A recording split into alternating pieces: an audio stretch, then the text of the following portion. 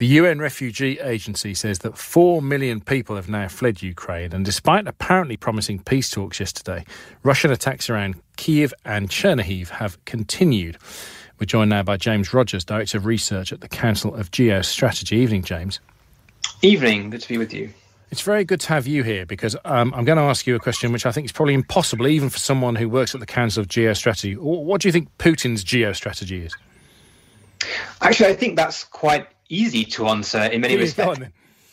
I think his strategy or his geostrategy is to construct around Russia, particularly in Ukraine, the Caucasus, Moldova, the Black Sea region more generally, a region where he wields the whip hand, or at least where he can deny or veto things from happening that he disagrees with.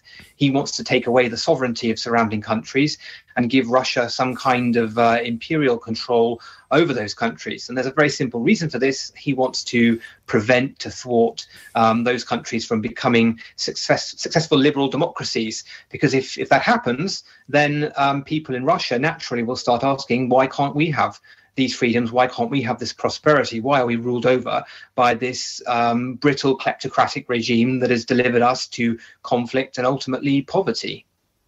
Do you think he's given up on the whole of Ukraine? That was his goal when he went in. Now that he's supposedly moving troops around from Kyiv, although I have to say that a Times correspondent we spoke to earlier said there's no evidence or little evidence of that.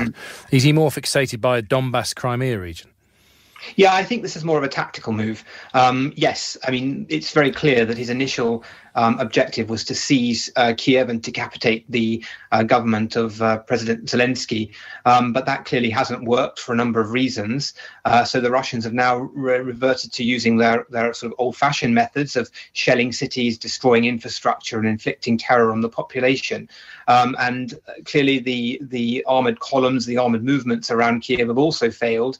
The Ukrainians, with significant support from countries like the UK, have put up a really fierce, stiff resistance, and have even taken back some areas that the Russians initially claimed or took over. And that means that the Russians are now trying to maneuver to re-secure the initiative because they've had it taken away from them. So I think what this means is that there'll be a removal of forces around Kiev and their transfer to areas where the Russians can control more easily.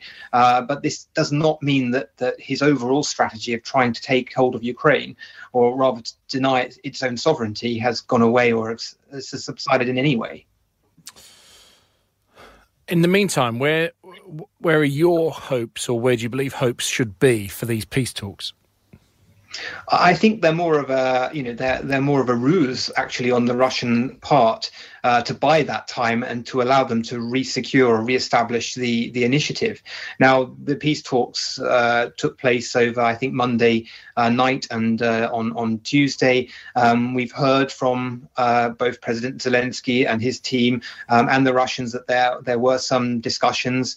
It was announced, for example, that the Ukraine might be prepared to relinquish its desire to join NATO, but conversely, it would then require some kind of security guarantees from outside parties.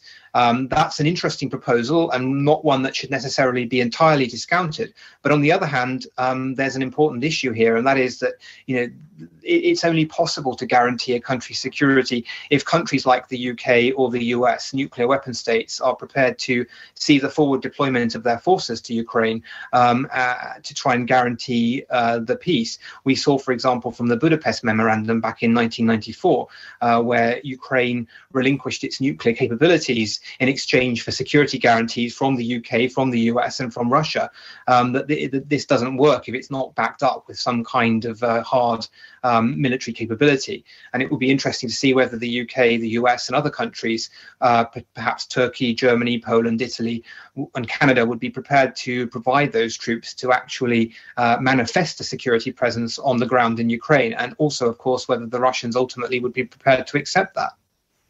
Thank you, James. Appreciate your insight tonight. James Rogers, Director of Research at the Council of Geostrategy.